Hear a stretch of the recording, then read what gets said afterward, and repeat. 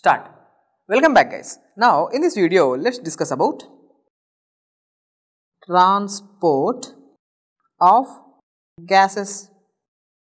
Now what are the two important gases which we are going to discuss right now? The two important gases which we will be discussing are oxygen transport and carbon dioxide transport. Now oxygen is mainly transported in which form?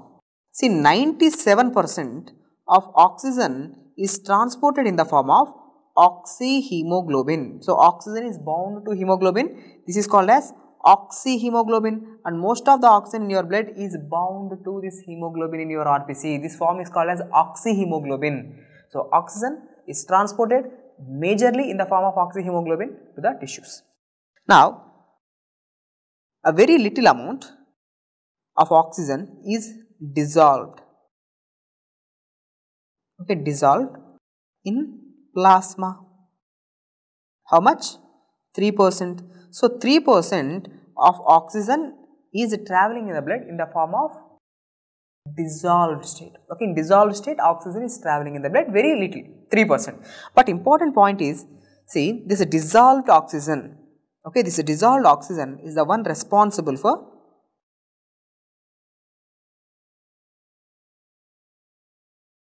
partial pressure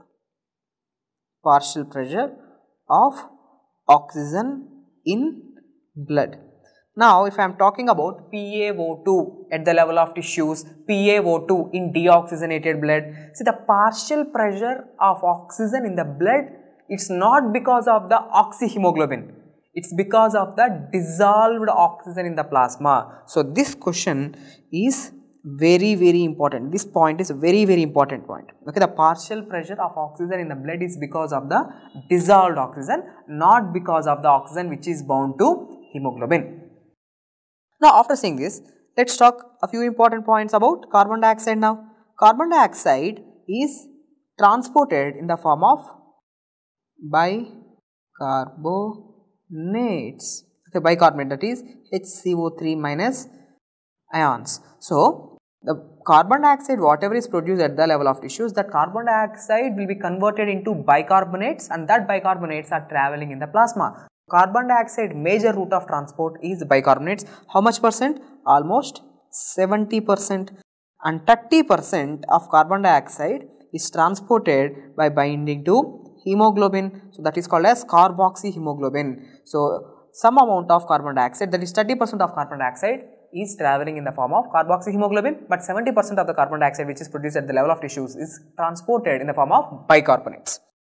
So based on this, you just tell me what is the major route of, what is the major form of carbon dioxide transport? The major form of carbon dioxide transport is in the form of bicarbonates.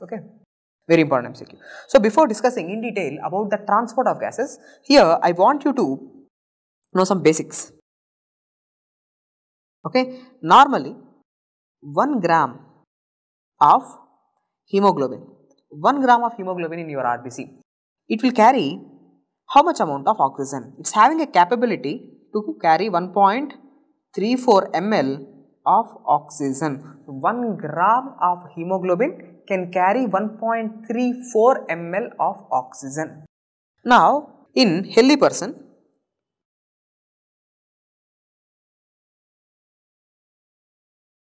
how much hemoglobin is there in 100 ml of blood? In 100 ml of blood, that is 1 deciliter. In 100 ml of blood, there is 15 grams of hemoglobin is there. So 15 grams of hemoglobin is present in 100 ml of blood. 1 gram of hemoglobin can carry 1.34 ml of oxygen. So 15 grams into 1.34 ml. So it will give you 20 ml. So from this we can say there is 20 ml of oxygen per 100 ml of blood, or there is 20 ml oxygen present in 1 deciliter, 20 ml per deciliter. 100 ml means 1 deciliter. This is something basics. If I take your blood out, if I take 100 ml of your blood, in that 100 ml of that blood, we all know we will be having Hb percent. How much Hb percent in a healthy male will be 15. Okay, the Hb percent will be 15. What does it mean by 15? If you take my 100 ml of blood, in that 100 ml of blood, there will be 15 grams of hemoglobin. Now this 15 grams of hemoglobin can carry how much amount of oxygen? It will carry 20 ml of oxygen. Okay, that's the basic thing which you need to know. After this, let's see what's happening at the level of lungs and what's happening at the level of tissues. Okay, how oxygen is going to be transported from the lungs into the blood and how the oxygen will be delivered to the tissues, from the blood to the tissues. Okay, right now I will be mainly concentrating about oxygen transport. First video, in this video we will be discussing only about the oxygen transport. In the later video we will be discussing about the carbon dioxide transport. Okay. Now see, here whatever I am showing you, this one, this is your alveolus.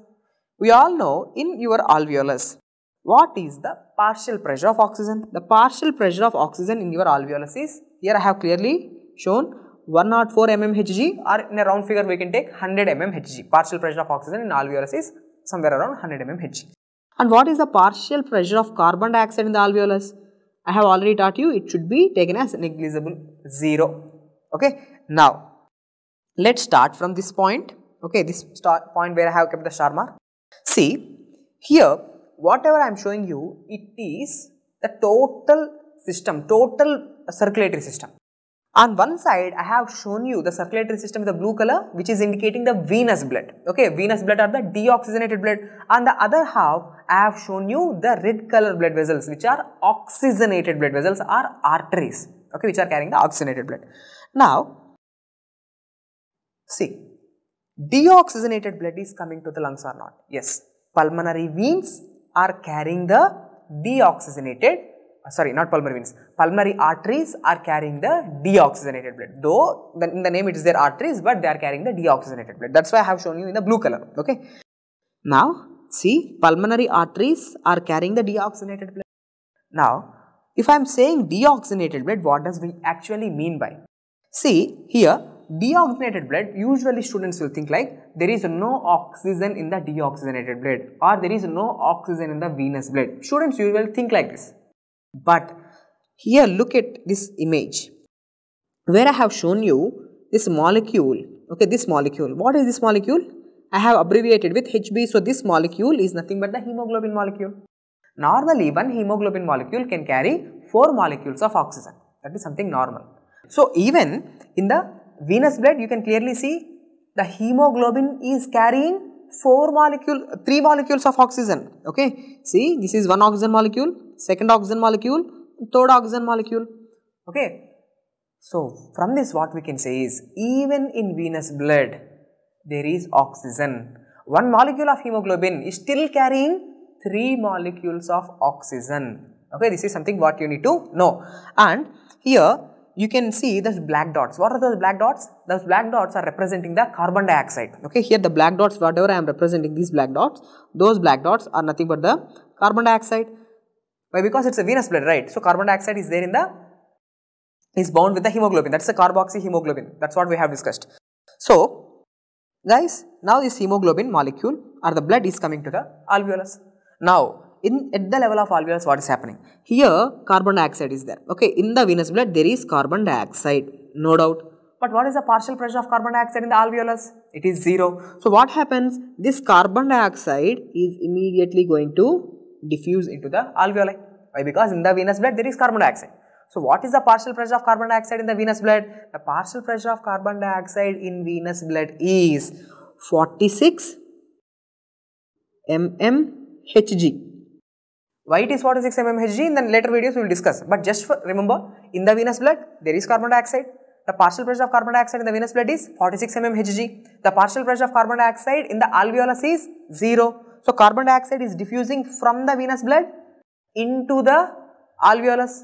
Okay. Now, see what is the partial pressure of oxygen in the alveolus. So partial pressure of oxygen in the alveolus is 104 mmHg. or somewhere roughly around 100 mmHg. So, see, in the blood vessels, in the venous blood, the partial pressure of oxygen is less. How much less?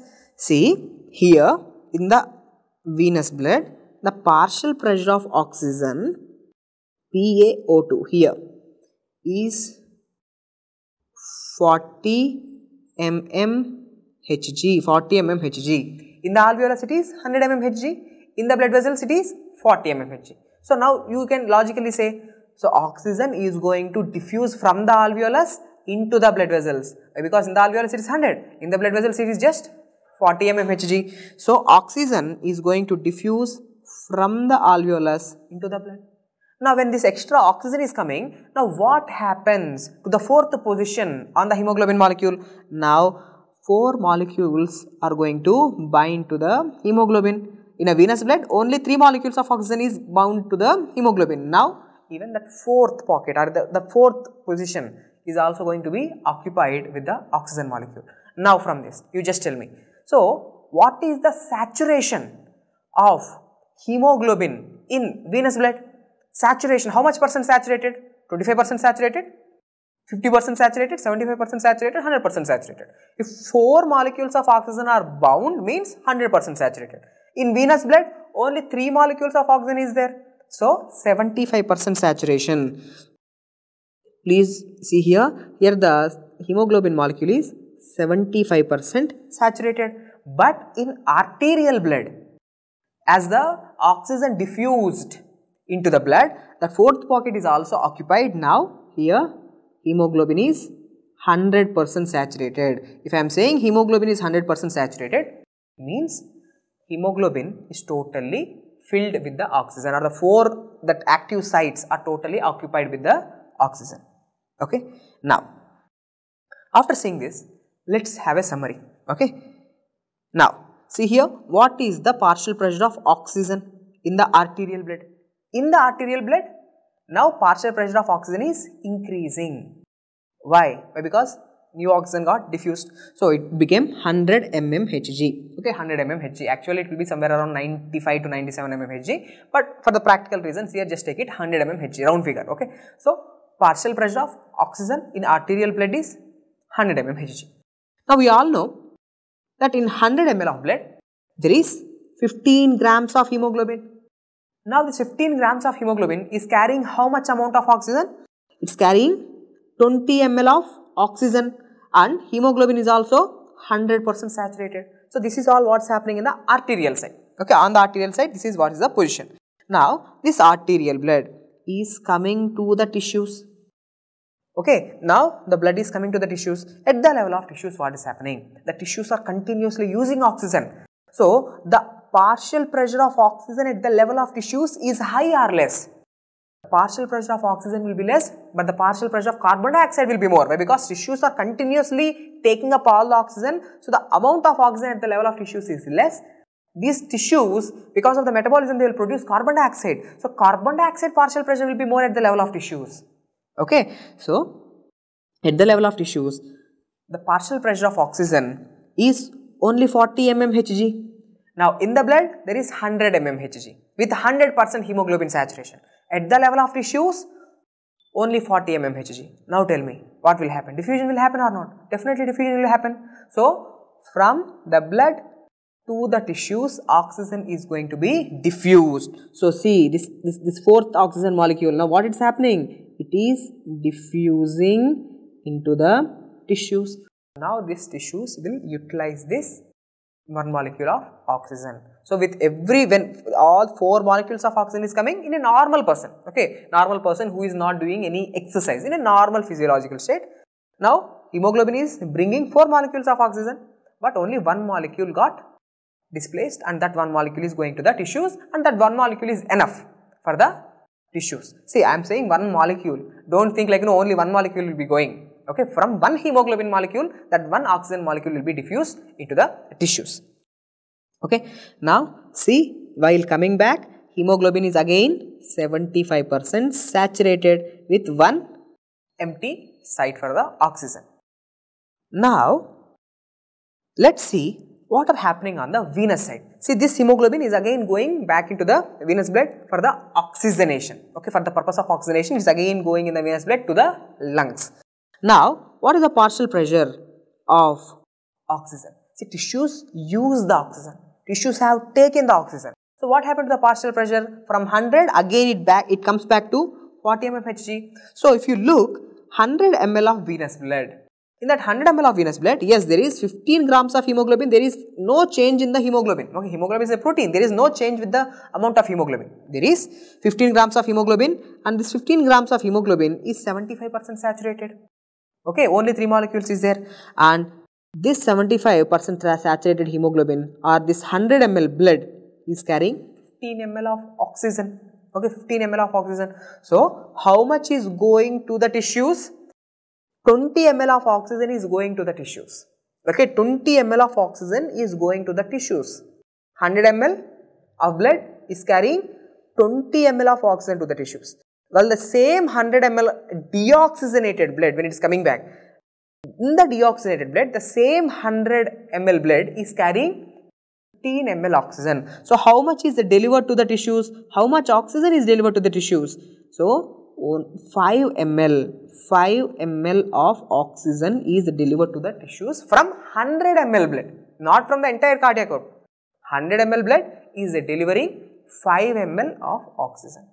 Okay, and this deoxygenated blood again goes back to the lungs for the purpose of oxygenation. So, this is how oxygen transport will happen. Now, in the next video, we will discuss in detail about the oxygen hemoglobin dissociation association curves, where we will be mainly discussing what is the nature of hemoglobin. Will it love to bind with oxygen or will it try to leave the oxygen? So, how hemoglobin performs or how hemoglobin behaves in different physiological conditions. Okay, that we will discuss in the next video. In the later videos, we will be discussing about the carbon dioxide transport. Okay, hope the video is helpful. See you in the next video.